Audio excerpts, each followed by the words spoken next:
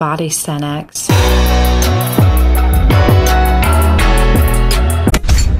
Bodysthenics. So if you have been following our channel for quite some time now, you will have noticed our previous tutorial regarding the 3 most important exercises in calisthenics.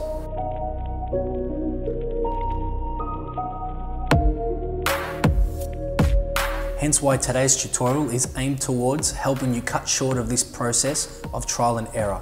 In this tutorial, we're going to provide you a detailed insight of 5 important wisdom nuggets in calisthenics, which you can immediately begin applying into your calisthenics training regime. We at Bodysthenics, with our combined 10 years of experience in calisthenics, have come to believe that it's not enough to just know what your goal is and to just train randomly, hoping that one day you will achieve it.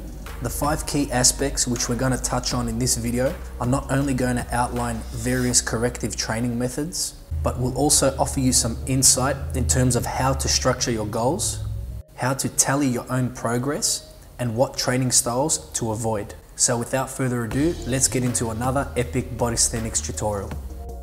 The first category are the locked out arms. Full range of motion is extremely important in order to avoid the creation of imbalances in your body. If you are always performing limited range of motion, this will result in a lack of corrective function in movements. So in order for your calisthenics journey to not be a rehab journey, you need to begin performing full range of motion. We experience every day athletes come to us with specific goals. However, they are unable to progress due to simple lack of functions in their elbows, shoulders, and overall general mobility. And the causes of all these imbalances are not only the incorrect workout styles, but it can also be caused due to hard labor in your day-to-day life. A simple and common imbalance we notice in a lot of athletes is on the dip bar. We have come across many athletes who are unable to lock their elbows out straight in dip support position. This will not only make it more difficult to progress into more advanced exercises such as the planche and the handstand, but even basic exercises such as dips will become extremely difficult to perform properly. When you lock your elbow out at the top of the dip, you're essentially entering the resting phase of the movement. So if your elbow is not locking out, you will fatigue much faster and not be able to perform optimally, or gain any type of functional strength while performing on the parallel bars. A quick fix for this is to perform arm twists, where you begin in a dip support position with a depressed scapula, and while maintaining a solid scapular position, you perform elbow twists. This exercise is extremely effective in increasing range of motion in your elbow joints, strengthening your tendons and ligaments, hence improving function and overall elbow health. Begin with the inner elbow facing inwards, then twist through your forearms and bring your inner elbow to face forward. And repeat this for reps until you feel a burning sensation in your arms. And the same exact exercise can be applied to the support in push-up position. When applying these exercises over time, you will notice that your full range of motion will be achieved in both dips and push-ups. For a more in-depth analysis on straight arm training, be sure to check out our previous tutorial on how to build straight arm strength. Also, be sure to comment down below if you would like to see a detailed tutorial regarding incorrect calisthenics. The second category is goal setting.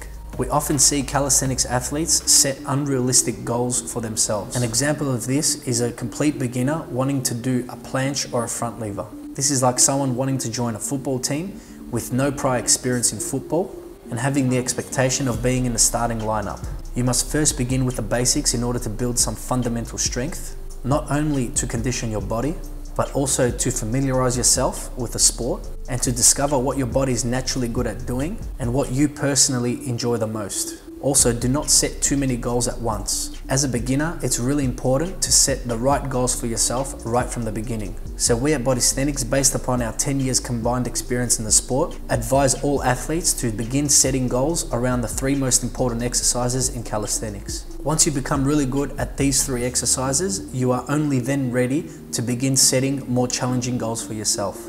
For example, if you are already able to hold a solid handstand for over 30 seconds, this means you are ready to begin learning the handstand push-up. If you are already able to perform 6 to 8 solid muscle-ups, then you are ready to begin training for the front lever. And if you are able to perform over 5 dragonflies, Your body is conditioned optimally. Your body is ready to withstand the tension that more advanced exercises will produce, such as the human flag, the back lever, the one-arm pull-up, the dragon flag, or even the impossible dip. But for the purposes of goal setting and assuming that you are already great at the 3 most important exercises which we have just mentioned, once you set a more advanced goal, you should then adjust your training around that goal, but continue training the top 3 exercises, however in more difficult variations. So the handstand hold with time should become the handstand push-up. Then the handstand push-up with time should become a deep handstand push-up. And after multiple reps of deep handstand push-ups, you are then ready to take your inverted strength towards 90-degree handstand push-ups. Extreme strength later on can also lead you towards performing deficit handstand push-ups and even deficit 90-degree handstand push-ups. So if you want to see a more detailed tutorial on how to set achievable calisthenics goals for yourself, comment down below. The third category is the importance of the hollow body. A lot of athletes confuse the hollow body with the hollow back. The hollow back exercise, also known as the Superman, teaches the entire posterior chain of the body to be in hollow. However, this is not as important as what the hollow body is, which trains your anterior chain. And the reason is that the hollow back is not really applicable to many calisthenic skills and elements. Everyone is looking for that perfect form. Essentially, perfect form really translates to a perfect hollow body. The hollow body is important in order to train the neuromuscular system, your entire body, to perform as one compact unit. The fourth category is statics at the start. There are a multitude of reasons why it's more beneficial for athletes to perform static elements and skills or any skill-related goals at the beginning of training and not at the end. When training for skills and elements, in order to see real progress, it's more optimal for your body to be rested, fresh, and ready to go. Training skills requires prolonged holds and muscle contractions for time under tension, intense focus, concentration, and a reactive nervous system. When your body is fatigued, it's unable to perform optimally in all these areas which we just mentioned. For example, let's say the front lever is your goal. Train the static portion of the movement in the beginning of your training. Then once you can no longer hold, then move on to your strengthening exercises such as the front lever raises and negatives. And once you're also tired from those, you can then move on to more conditioning exercises such as the Australian rows.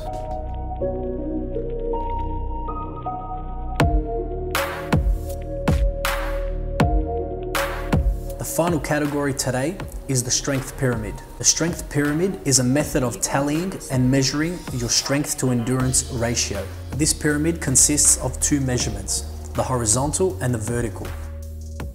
The horizontal measuring being your endurance and the vertical measurement being your strength. In order to increase your strength, you must firstly focus on increasing your endurance. Let's take the push-up as the example. For someone who cannot perform a full body push-up yet, would modify the exercises and perform knee push-ups in order to increase their endurance and rep range. By modifying the exercise, this will allow the athlete to perform a higher amount of reps, hence over time increasing their strength. So for someone who can do 6 to 8 modified push-ups, this could potentially mean, based upon the numbers, that they can perform 1 to 2 full body push-ups. In saying all this, regressing the difficulty or modifying the exercise have tremendous long-term benefits to your endurance and strength overall. Bodysthenics. If you guys found value, then be sure to subscribe and also hit that bell icon for notifications. We upload a new tutorial every Wednesday and Saturday at 3 PM European Eastern Summer Time. Before clicking out of this video, be sure to get your own wrist straps at bodysthenics.com. And to join our global family of athletes who are improving on a daily basis, send a direct message to management on Instagram today to join the first ever online calisthenics training portal.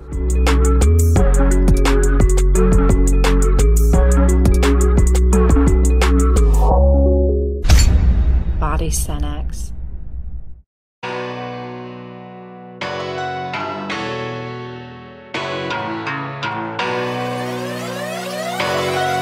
You can do this through Bodysthenics.